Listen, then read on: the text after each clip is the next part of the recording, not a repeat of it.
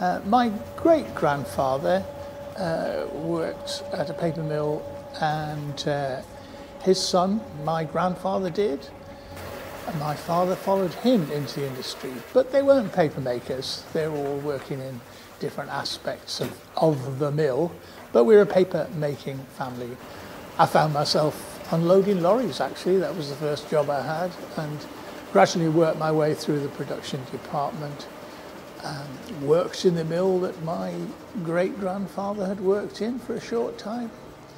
In 1986, Lynn and I bought Pit Mill in West Somerset, and it was an ideal location to make paper. 1987, we started making Two Rivers paper, and we've been doing that ever since. We make paper the way paper used to be made. That was up until about 1800, by hand, sheet by sheet. We don't make rolls. We don't make it out of wood pulp.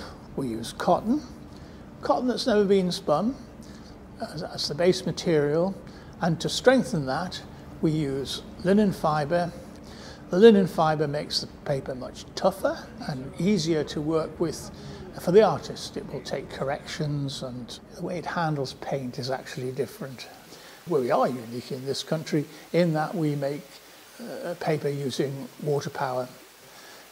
We're able to dry the paper using electricity from the solar panels on the roof. 6 years ago, I started to talk to the Onion Collective about us taking a part of the new East Quay development, and it has come about.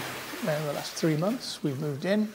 We're splitting the business between the two sites. We're using the benefit of the water power, solar power that we have at my home, and the facilities that we have here to interact with the public in premises that are much easier to operate within